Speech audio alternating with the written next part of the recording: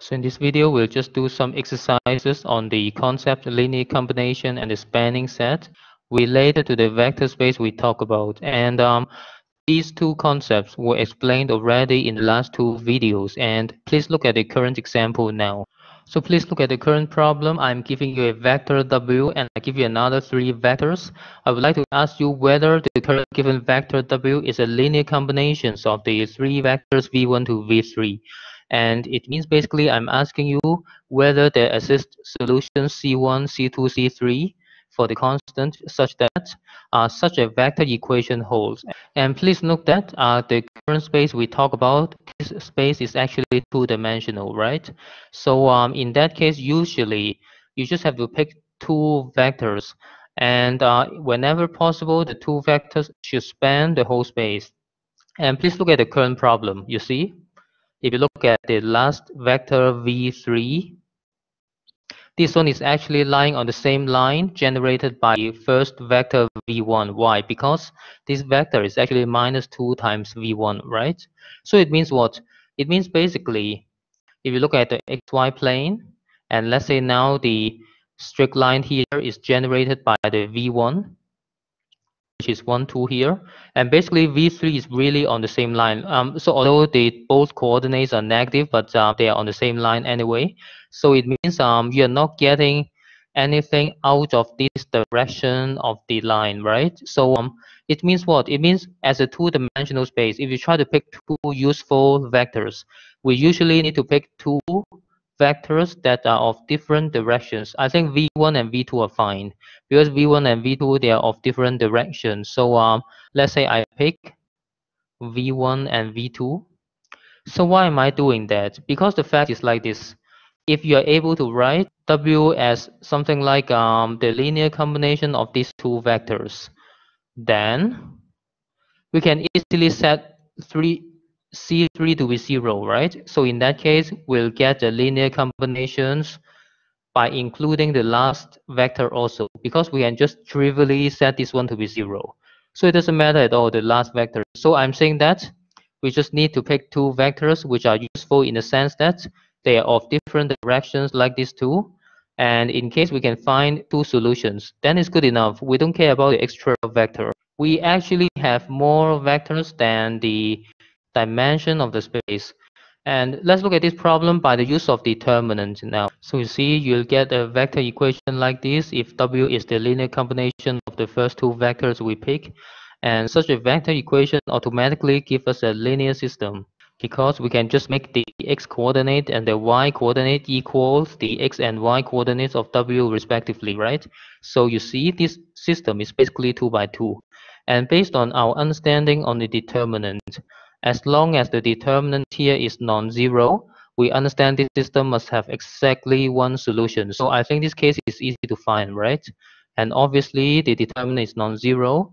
It means exists the solutions for D1, D2, and it's actually unique because we know that's the property of non-zero determinant for the coefficient matrix for our current equation like this, right? And because of the fact that W is the linear combination of the first two vectors, and obviously we understand that W can be written as the linear combination of all three vectors. We just have to make it 0, not a big deal. So the answer to our current problem is actually yes. And let's look at more example. So please look at the current problem. It is somehow in the opposite sense to the last example in the sense that I'm giving you a vector space which is actually three-dimensional, but I give you the number of vector which is less than the total dimension of the space. And here we have no shortcut. We just have to write the equation here, and let's hope that we're able to find such. In that case, if we're able to find that, we understand that the answer is yes to the current problem, right? And let's try to do it together. So as we expected, there should be a linear system generated by using the vector equation here by making the left and the right side equal for the x coordinate. For the x-coordinate on the right-hand side, of course, you have to add these two up. So that's why you have the left-hand side here. The first equation is for the x-coordinate. The second one is for the y. The last one is for the z-coordinate. Right? This system actually has 3 equations, but only 2 unknowns. And usually in such cases, you have to be extremely careful. For example, you can pick the first 2 equations and solve it first. So for the first 2 equations, something like that. And I think this one is so good because we know the answer already. C2 is 2, and we can replace it to the first equation. So C1 plus 2 times 2, this one is C2, equals 3, which means C1 is actually 3 minus 4, which is minus 1, right? So it looks like we solved the solution C1, C2 already, but it's not yet done because we actually have one extra constraint. This is the third equation. You have to replace the solutions you have for C1, C2 into the last equation. As long as the last equation is also satisfied, then we know C1, C2 are the solutions. So I have to put these two now to the last equation here. So let's say the left-hand side is going to be something like that, right? So the left-hand side is actually 2 minus 6, which is minus 4 now. But you see this minus 4, obviously, is not the same as 1 on the right-hand side, right? So it means our solution is actually not compatible with the system. It's not compatible in the sense that our system now has no solution. It basically means that the final conclusion to this problem is that the answer is no. Our vector is not a linear combination of the given 2 vectors. So you see, that's the answer to this problem. And next, so let's look at a problem about spanning set. I actually now give you 3 vectors in the xy plane, and I'm asking you whether the 3 vectors span the whole space basically. And so once again, the dimension of the space matters. Like this case, this one is 2-dimensional, right?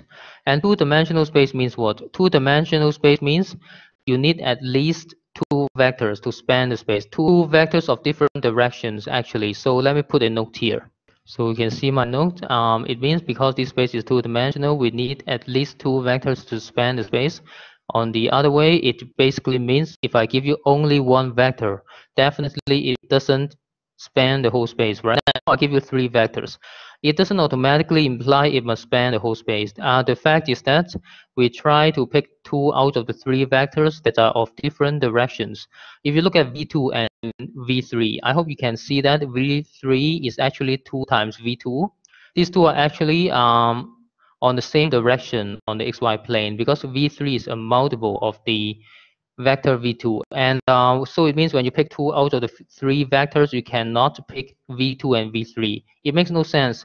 We try our best to pick vectors that are of different directions. So now we can instead choose the first 2 vectors, V1 and V2.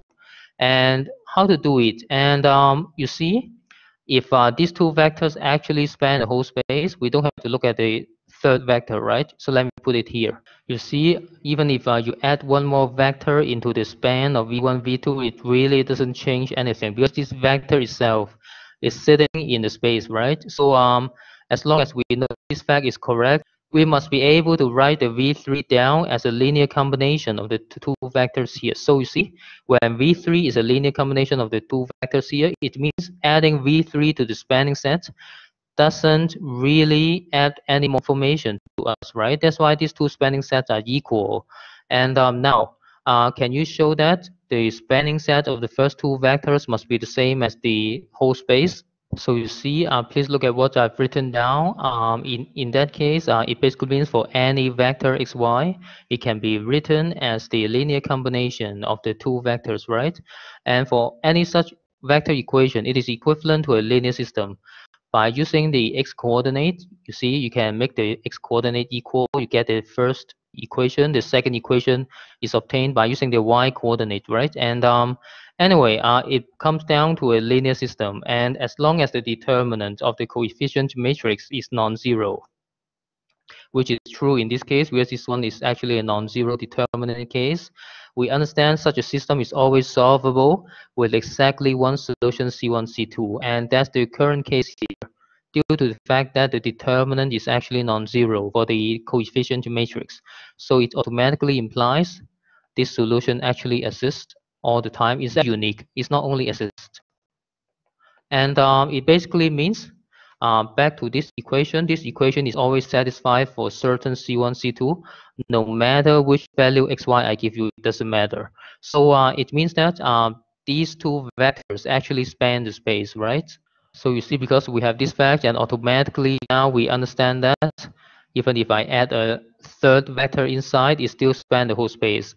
Doesn't change anything because the third vector, due to this fact, is itself a linear combination of V1 and V2. And let's look at one more example. Please look at the current example now. I'm giving you a three-dimensional space, XYZ space, but I only give you two vectors. I'm asking you the spanning set of these two vectors.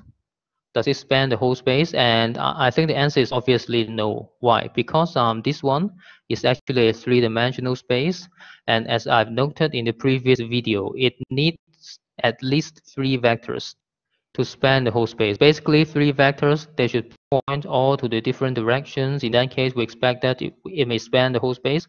Unfortunately, now we have only two vectors, right? So you see, two vectors definitely are not enough for us to span the whole space. And that's the end of this video.